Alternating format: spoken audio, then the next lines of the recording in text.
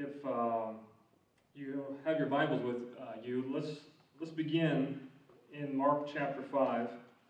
I have a lot to cover in a very short amount of time. Mark chapter 5, we're going to begin at verse 25. And as you're turning there, I just let you know I am from Dayton, Ohio. Some people have asked where that is, and if you know where Cincinnati, Ohio is, it's an hour north of Cincinnati. If you don't know where Cincinnati is, some people say, I don't know where Cincinnati is. And most people know where Columbus is, in the center of Ohio, which Dayton is southwest of Columbus, and it's about 8.5 hours from here.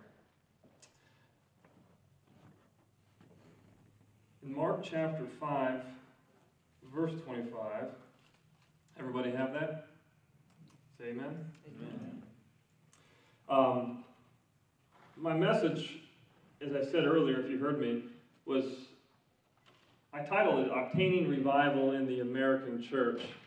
I also thought about talking or describing it as revival in the American church, or obtaining God. I like that kind of better, though. Obtaining God in the American church. And you're going to hear me say American church quite a bit. And we'll get into that a lot more. In Mark chapter 5, verse 25, it says, And a certain woman, which had an issue of blood 12 years, and had suffered many things of many physicians, and had spent all that she had, and was nothing bettered, but rather grew worse, when she had heard of Jesus, came into the press behind, and touched his garment.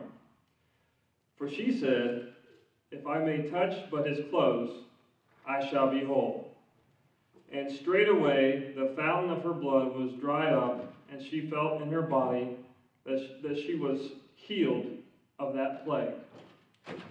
For a moment, if you indulge me with a word of prayer. Father, we just thank you for your holy word. Father, we thank you so much for what you've done in this conference already, Father. I know speakers have already said that we can just leave now, and Lord, we've had enough truth that, Lord, it should change and transform us. And God, I just pray as we hear more truth today and tomorrow, that God, we would be changed that much more into the image of your Son, Jesus Christ. And I pray, Father God, as always, that your Son will be lifted up through this message, that your words would be heard, Father God, by the Holy Spirit, that your Spirit, Father God, would search us and know us and try us, Father God. And if there would be any kind of wicked way in us, any darkness in the depths of our being, in the darkness areas of our heart that we have not searched out, I pray that your Spirit would find those areas in me and each of us, Father God, that we may be whole and holy in your sight, Father. And we just pray, again, that you would glorify Jesus Christ through this. In Jesus' name. And everyone said, Amen. Amen. I know many times we've heard this message so much. But I actually forgot to read one verse there. In verse 30, it says, And Jesus, immediately knowing in himself that the virtue had gone out of him, turned him about and then pressed and said, Who touched my clothes? Before I actually get into this, I was thinking about years ago when I was in a pastor's conference in Ohio. And to me, I guess it was a mini revival. It was a mini move of God, so to speak. It was one day that this happened. But I remember in the conference, they weren't even talking about revival. They weren't pressing revival. It was just a regular conference, a pastor's conference. Nothing super special, I guess. But suddenly, and that's what always happens, it seems like in real revivals throughout history, that suddenly something happened. And it was an unbelievable, I guess, force, something from above. Solomon said, Oh God, if thou would rend the heavens and come down. And that's exactly what happened in that very moment. God came down for that very moment in time. As the song was being played, and I guarantee you it wasn't the name of the song or what the song was. It was something that God was doing in the hearts of all these men and women. And I began looking around, and people were just uncontrollably weeping and weeping. I mean, there was pastors from literally all over the world. I remember one pastor from the country of Russia. He was there with broken bones, metal plate in his head, because of all the persecution he has withstood being a missionary in Russia. And I watched that man stand up. He said virtually almost every bone in his body was broken because of being a missionary over the years. He could barely walk. But because the presence of God in that meeting was so strong and so prevalent, I watched this man stand up and lay prostrate on his face. That was unbelievable. I know, because the pain that he would have to feel in order to do that. That's how strong God, men and women all over the entire sanctuary were prostrate on their faces. I looked over at my friend of mine named Maynard, and he was a farmer. I looked over at him, and his face was blood red. He was shaking, and tears were coming down his face. And as soon as I looked at him, and I was looking around, I was like, oh my gosh, God's here. I mean, something I've prayed about for years and longed to be in that kind of a service. In Mark chapter 5, we read about this woman with the issue of blood. And I've heard this preached, in different directions, in different ways. And as I was preparing this message for this day, for this time, it occurred to me, and it literally popped in my mind, that when I read about this woman, and often the woman is referred to as the church in the Bible, that this woman who sought after doctors for many years, who had an issue, and went from doctor to doctor, doctor to doctor, looking for help, and couldn't find it. And her condition grew worse and worse and worse. And then I began to realize, as I think about the church today in America, she's looking for an answer, and she can't find it. And I mean that. She's looking and looking and looking and looking. And more often we've heard Jesus as the great doctor. And so here it is, the church is going from doctor to doctor, doctor to doctor, false fires, false doctors, not finding the right cure, and she's growing worse and worse and worse and worse. How do I know she's growing worse, and how do you know she's growing worse? Because America's growing worse. Amen. I can get going, and I skip through a lot of my message too quickly, so I got to be careful. But that's exactly, when I see that, I see the American church getting worse, going in all the wrong directions, finding all the wrong answers. The American church, just like this woman, is always looking for the next great invention. They're always looking for something that's going to build the church and bring the people in. We've known that for years. That's exactly what the church is trying to do. Go for numbers rather than saints. That's right. And the woman has suffered many things. The American church is and has suffered, and she's lost respect, beloved. She's lost respect, she's lost power, and she's lost her way.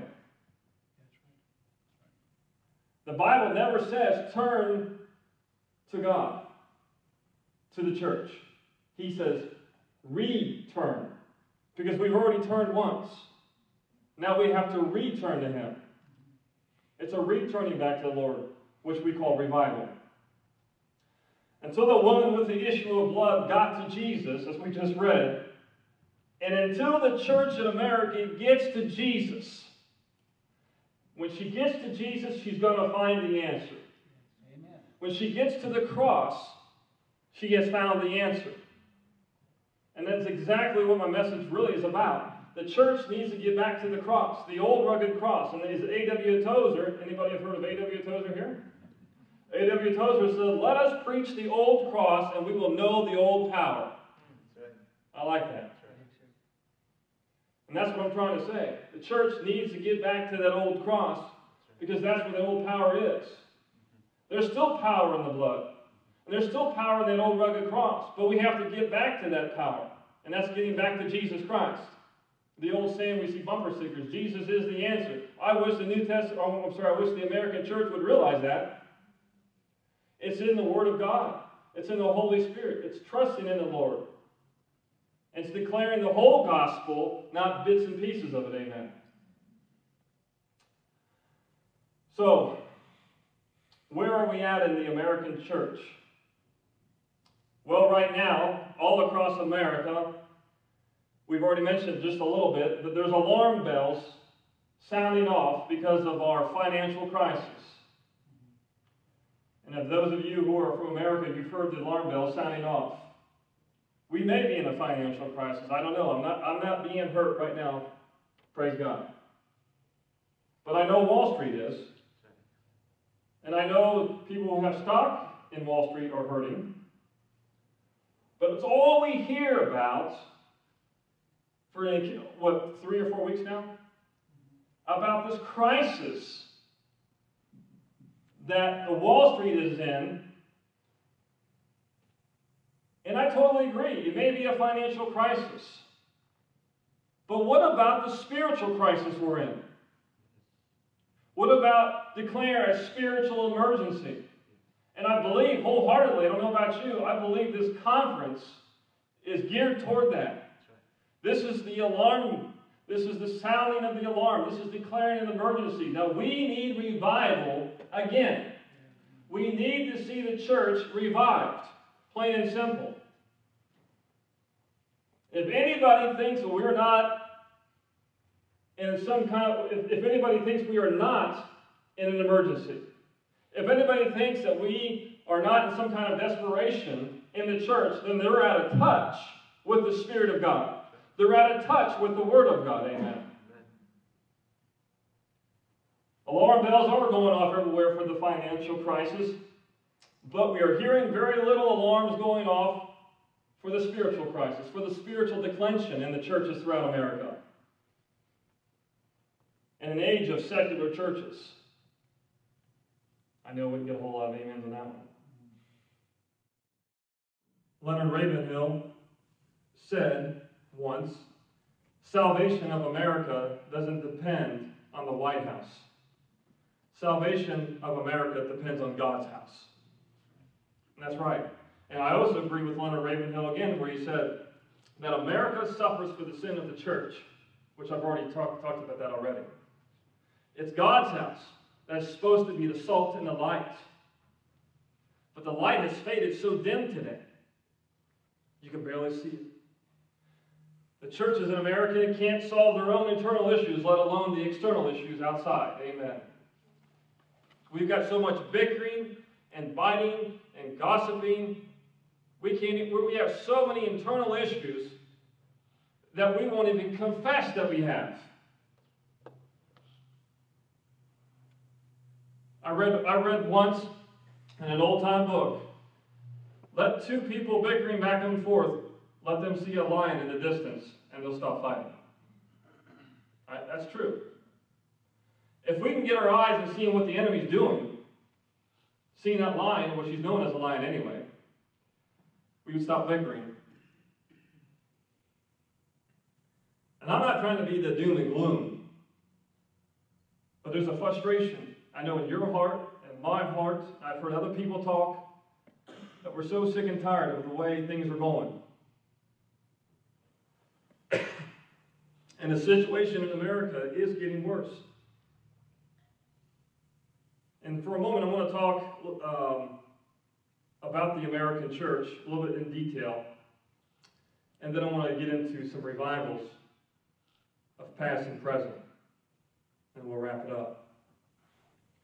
Some years ago, people in churches, maybe 10 years ago, 12 years ago, I don't know how long exactly, said something like this. We realize the church is out of touch with America. So we need to make it more relevant. I don't know if any of you have heard that. We need to make it more relevant because it's out of touch. I've heard people say that to me more than one time over the years. And this is my response to that statement. So, for 2,000 years you are saying the church has been in touch, but for the last 10 or 12 years we've gotten out of touch. Do you follow me? See, the American church 10 or 12 years ago, when someone said, let's make the church more emergent, more relevant, more in touch, was already sleeping as it is. That's right. That's right. Was already sleeping. That's right. So what the enemy, this is what I believe, what the enemy, I believe, in his subtlety, what the enemy has done, he's created an insurance policy. Let's put some insurance on this, and let's make them more cozier, more asleep, so they will not wake up at all. So we've created the relevant church. And I'm not saying it's wrong to be relevant, but we've taken relevancy to a new extreme. We've got the postmodern churches. We've got the emerging churches. If you study their beliefs, it's way off the charts. I mean, they're not even in left field. They're outside the ballpark. Amen.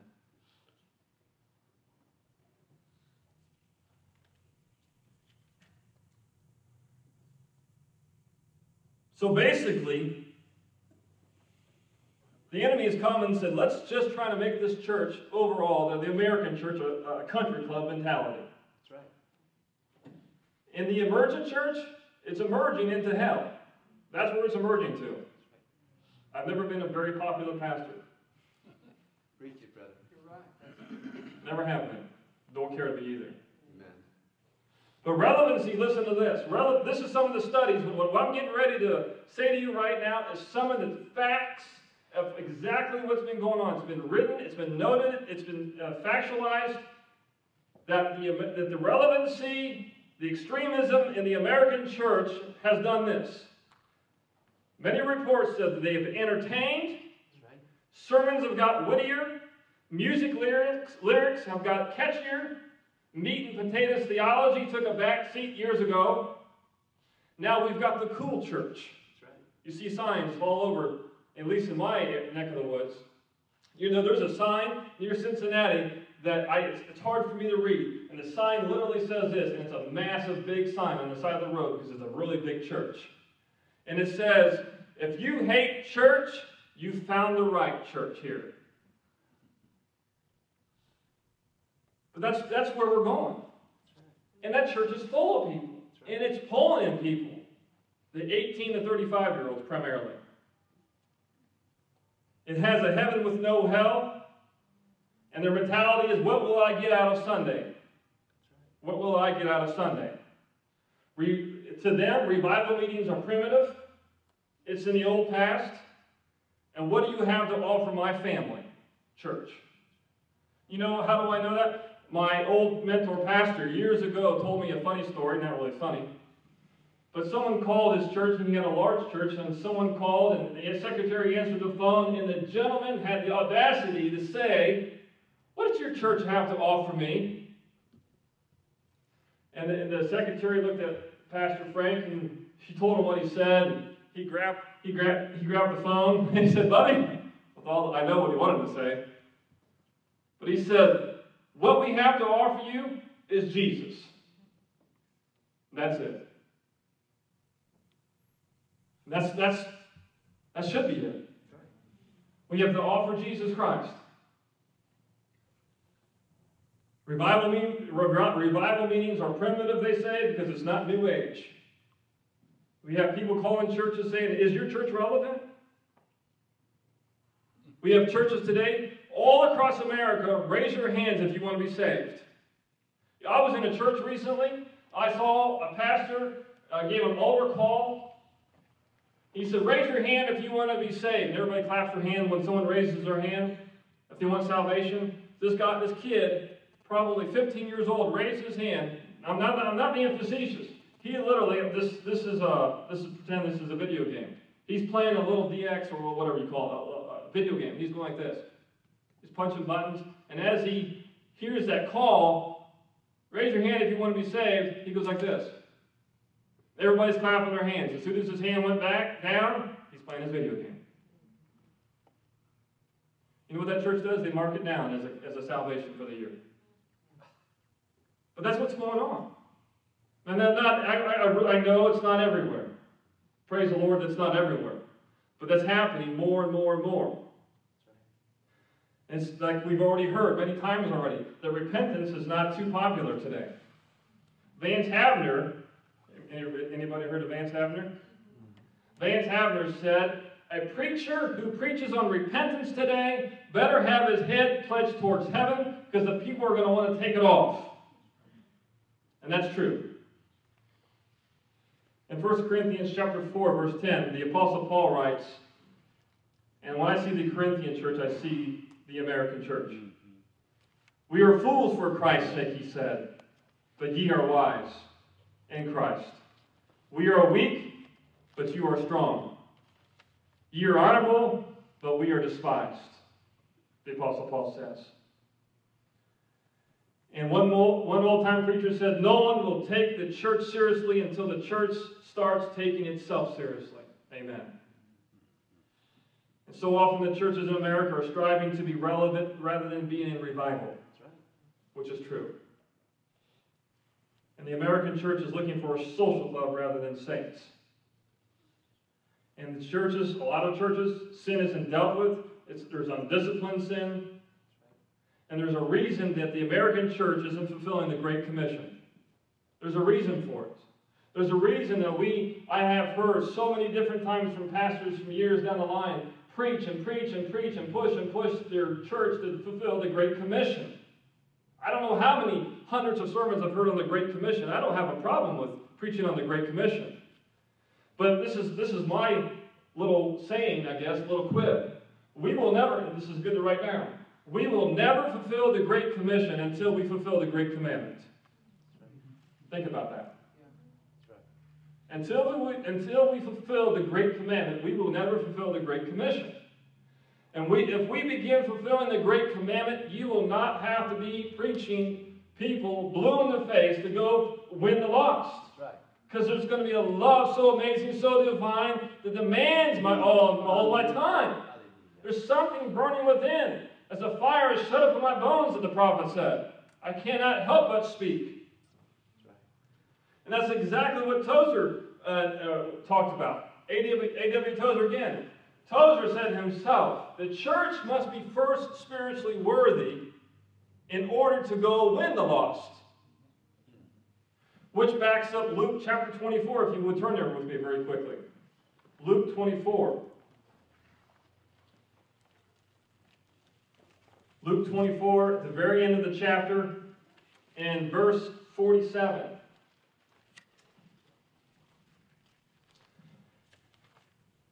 Luke 24, 47. Jesus is speaking and says that repentance and remission of sins should be preached in his name among all nations, beginning at Jerusalem. And ye are witnesses of these things. And behold, I send the promise of my Father upon you. But tarry ye in the city of Jerusalem until you be endued with power from on high. How long should I tarry? Until you be endued. You know what amazes me when I read that, here's the disciples of Jesus Christ in a very short, I don't want to get into this heavy, but they followed him for 3.5 years. They broke bread with Jesus. They ate with Jesus. They saw him perform all these miracles. I mean, here is the King of Kings in front of their face, and they followed him, slept with him, heard him pray, and yet Jesus says, don't do anything yet. You've been with me, but you need something else. And basically, that's what I had to do what I did. And that's the Holy Spirit. Yes. You make sure you get right first before you go out. You need to be endued with that power from on high. And Tozer said again, you must be first spiritually worthy before you go out. Wait, are you telling people don't go witness? Yeah. Yes. Because you're going to reproduce, as Tozer went on to say in that book, you're going to reproduce of what you are. That's right. If you're lukewarm, you're going to have a lukewarm church. If you're hot, you're going to produce hot Christians. Amen. And that's exactly what's going on. We have to fulfill the Great Commandment first before we ever fulfill the Great Commission. Until then, we're going to struggle. And I want to say that God has not changed his mind on what the church should be for the last 2,000 years. Period. He has not changed his mind. God made a standard of what it should be. God made a blueprint of what it should be. And it's found in the New Testament. In the book of Acts. In Matthew 16:18, Jesus said himself, I will build my church. Praise the Lord. Hallelujah. He's going to build his church. Hallelujah. And then we have those people complaining because they feel like they never get anything out of church. My question is for them, what are you giving to the church? If you look at the first 3 centuries, which I'm a big historical buff on historical accounts of revival, if you read and study on the first 3 centuries of revival, of the gospel moving forward, we see that there's a price to be paid when the gospel goes forward. In every century, in every revival, in every move of God, there's persecution afterwards. We read the book of Acts. We see that just in the book of Acts. When God's people repent and return to Him, and all throughout history, men and women feel called to go. There's a going, they feel called to be missionaries, they feel the call to go and pastor, to preach, but there's a burning sensation within them, I've got to let this out. I can't bottle this in. And actually here, my mind just goes to the gentleman, I don't see him in here, but I met a gentleman here at Chick-fil-A here a couple of days ago. And he walked up to me and he said, "Brother, I feel led to talk to you. I'm 23 years old." He said, I want to preach. He said, I can't preach. That's what, I mean, he was doing this. And I said, I can say you want to preach. But he had a desire. You could tell he was zealous. You could tell he was passionate. I mean, there was something burning within him that he said, I have to get out. And I said, I've been 23 once. I know how it is. And I said, I get into what I said to him, you got to pray as much as you can, study as much as you can, as Leonard Ravenhill would say, you got to eat as less as you can. But when a person returns, repents, gets right with God, they have a new desire and a new passion to win souls. Amen. And as C.H. Spurgeon said, you know you're saved when you have an overwhelming desire to win the lost. I like that. You know you're saved when you have an overwhelming desire to win the lost. And when God's people repent, they cannot keep it bottled inside any longer. And beloved, not to be a doom and gloom again, but the level of darkness right now, the level of darkness right now that we're seeing in America, in the churches, I believe, this is what I believe, is greater than the darkness that they saw in the 5th through the 13th century. And if you know anything about history, that was a dark time for the church. A very dark time. There's very little accounts of revival, and there's very little accounts of the gospel moving forward between the 5th century and the 13th century. When the 13th century came along, then we get Wycliffe. Wycliffe came onto the scene and moved on down the line. Not to bore you with details. But I believe we're seeing a very dark time. If we don't act now, it's going to get worse. I believe God is calling me. God is calling each of us now. Beloved, while I was praying for this meeting here this afternoon, God began to speak to my heart. He says, Brent, you need to call your wife back in Ohio and ask her to forgive you for anything and all things you've ever done wrong. I said, no, I don't want to do that, Lord. And then I'm not going to bust you as you're preaching today. Whoever we've offended in the past, we've got to say, Lord, forgive me. It hurts. My flesh didn't want to do it, I'll be honest with you, because I'm a man. But when God's people repent, truly repent, and turn from their wicked ways, we've heard so many times, we're going to see healing. We're going to see brokenness. If we don't do it, God help us. In 2 Timothy 3:12, they that desire to live godly shall not suffer. I want to know how many people know that verse. They shall suffer all kind of ease and comfort. No. That's what I don't hear that verse preached a whole lot today. They that desire to live godly shall suffer persecution. They will suffer. And you know all the revivals in history, again, I'm saying this again, but the great ones that we ever read about, there was a great persecution afterwards. And when the church gets right, when you study historical accounts of revival, I don't care if it's from the 2nd century all the way through to the 21st century, there's great persecution. We can get into the revivals going on in China and different countries going on right now. There is revivals going on right now. Amen. And a lot of times it's in the underground church. I've got a missionary friend in China right now. I correspond with him in email, and he's working strictly with the underground church. And it's an embarrassing moment for me to listen to him, what they're going through, compared to the church now. Because he said they are meeting at midnight, 4 o'clock in the morning, 2 o'clock in the morning, just to meet together and to have church. And they don't even have Bibles. He said the majority of pastors do not have Bibles here. He said that's what we're trying to do, is ship Bibles across the lines, and we can't get to them because we get caught very often. But these people are hungry for the bread of life. And that's what they call it. They call it the bread to get it across, because they can't call it the Bible and they're stuck. But it's the bread they're trying to get across to the Christians and the brethren. But there's revival going on right now, and they're hungry.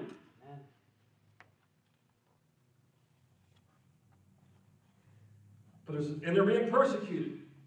That was my whole point. They that desire to live godly shall suffer persecution, period. And I know in America that's not popular at all. And when the church gets right with God, the Scripture says she cannot but help speak and say the things which you've seen and heard.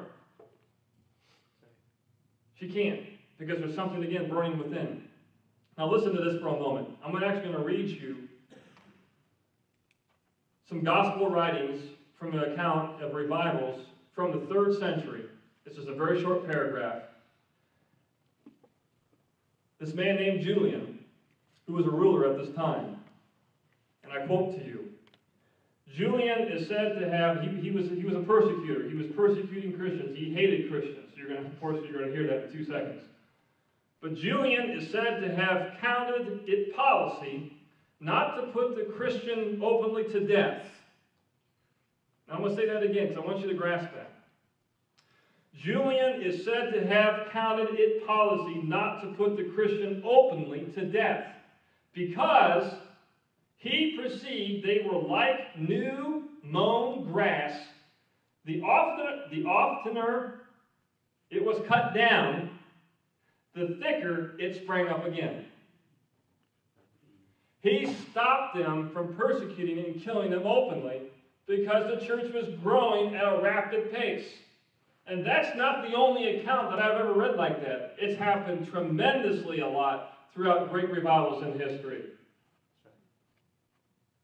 In other words, these Christians were so zealous for God that there was no stopping them. That's what he's saying. I can't stop these people, so let's just stop killing them openly.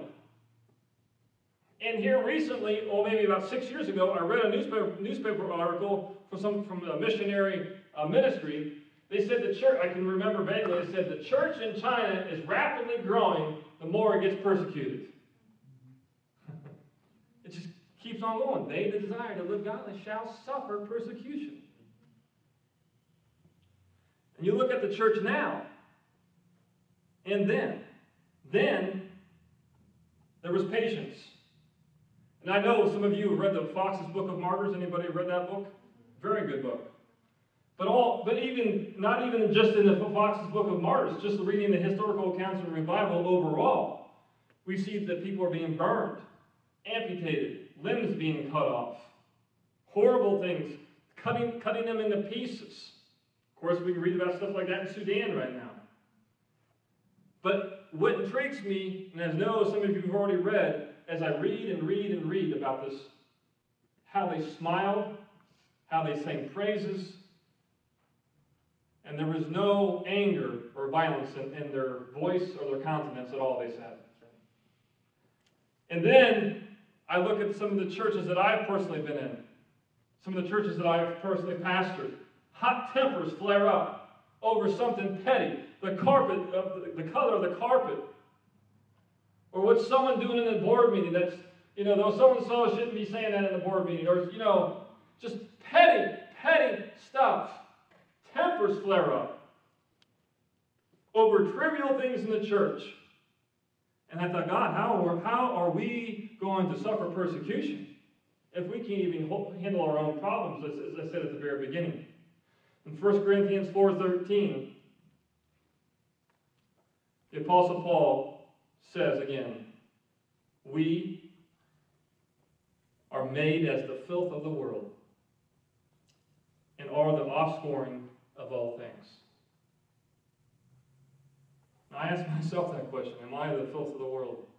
Am I that diligent in seeking God and trying to win souls for Jesus Christ?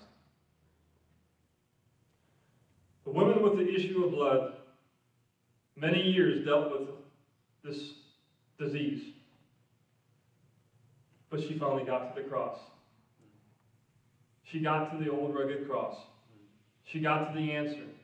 As Leonard Ravenhill said, the cross has all the answers. North, west, east, and south. It has directions for every answer. And he's right. But she finally got to the cross. She got to Jesus Christ. She didn't care what she pressed through the crowd. She bulldozed, I guess some say, some theologians, through the crowd. And that's what we've got to do. And then I asked, what are you? What do I? Or what does your church? Or what does your family need to get nailed to the cross? What hinders revival? And I know we've heard it and we're going to continue to hear it, but what hinders revival for us right now? After hearing all this, what the Holy Spirit has said. Because I don't really care what you've heard me say. It's the Holy Spirit that I want you to listen to. Amen? What do you need to get nailed, and what do I need to get nailed to the cross? Is the cross being lifted in my house? Is the cross being lifted with my children? Is the cross being lifted in all these areas of my life? In the workplace? Is the cross being lifted up? 1 John 2:17, it says, and the world passes away, right? Everybody see that? Yeah. Passes away. How many, raise your hands, how many of you believe the world is getting further and further away from God? Everybody. Okay. Brian, for a moment, is going to... Oops, I shocked you. Sorry, dude. Brian, for a moment, is going to be God. Okay? Just bear with me. He's going to be God. You've got to be the world. We should be holding tight with God. As close as we can. Elementary, Sunday school teaching. Amen? This, we're trying to keep our distance away from the world. This brother's the world. Go ahead, you stay there. Go ahead and walk a few steps that way. And what's happening, keep on 3 more steps. In the American church, Christianity abroad, what we're trying to do is keep our distance away from the world, right? Keep our distance away from the world. You hear what I said? The world is passing away, getting further away from God. He's walking away from God. Scripture, we just read it. What I'm trying to do, the church or a Christian, what a lot of people are doing, I'm keeping my distance away from the world. I'm keeping my distance away from the world. See, I'm trying to keep my distance. I'm trying to make my conscience pleased. Keeping my distance. Oh, stop. Where's God? See, the world's passing away from God. What the church is doing is trying to keep her distance from the world, a safe distance. But all along, as the world passes away, we're getting further away from God. Good. Thank you. So, if anything I say, I hope that maybe drove home the point. And that's exactly what's happening in our American culture. We're getting further and further and further away from God. Because we're trying to keep a safe distance from the world. But if you think, Brian, God was over there, the world was here. Remember what I said? The world was here. And the world was here. So in actuality, we're becoming more worldly. So I used to have a friend, I used to pastor, he said, make it plain, preacher. He used to scream out all the time at me. I loved it. But we're getting, rather than just say we're trying to keep a safe distance, the fact is we're getting more worldly and more worldly and more worldly and more worldly. We reflect the world. I was talking to someone the other day, and I was talking to him after studying a lot on historical accounts of revival here just recently. It's unbelievable. When you read the accounts of revival, the great moves of God in the past, I mean, rather than Finney or Moody or Wesley or whoever you want to talk about, or the Canadian revival or Wales revival, but all the centuries. But you look at the churches back then, and you look at them now, it's a horse of a different color. You can't even recognize it anymore. Actually, I was kind of interested in what Steve Gallagher was going to preach. I get to watch it on video, hopefully, at Sermon Index here in a couple weeks. But what the Apostle, remember him saying in the pulpit, what the Apostle Paul would do today. But I think this may sum up what John Sung said. I love the writings of John Sung. And I remember Leonard Ravenhill in his video said that John Sung, the biography of him, was the greatest thing he ever read outside the New Testament. John Sung said this: prayer will bring the church back as nothing else will. For a praying church is a repentant church and an obedient church. Let me say that one more time, because that's worthy of saying again. Prayer will bring the church back as nothing else will. For a praying church is a repentant church and an obedient church. And it brings overall what he's trying to say, God back into the church. You've heard that old saying, that missionary that came from China. They said, what astounded you about America? They said, how much the church can do without God. I know some of us heard that many, many times. That's true. Even Daniel Webster, Webster's Dictionary, said when he visited America out west, he said, what spoke to you the most? He said, I'll give you 4 words, and I don't think I can remember all 4 words, but he said, luxury, declension. But the other 2 I can't think of, but those 2 stuck out in my mind more than anything. Luxury and declension. I think the other one was desolation. Now, I'm not trying to, again, make us all unhappy and feel bad, but there's coming a point where we need to be like that woman at Bob Evans that I was just describing. That's right. That we've got to cry out. That's right. Yeah. I believe firmly in the grace of God. Thank God for His grace and His mercy endures forever. But we're at a point, way past the safety line, that we need to start crying out more than ever before in the history of the church, beloved. And I'm preaching to myself this morning. I'm just not up here tooting my horn. But we need to pray harder and more fervent than ever. And we need to be more repentant than ever. Amen. Than ever. We need to be walking in the light than ever before.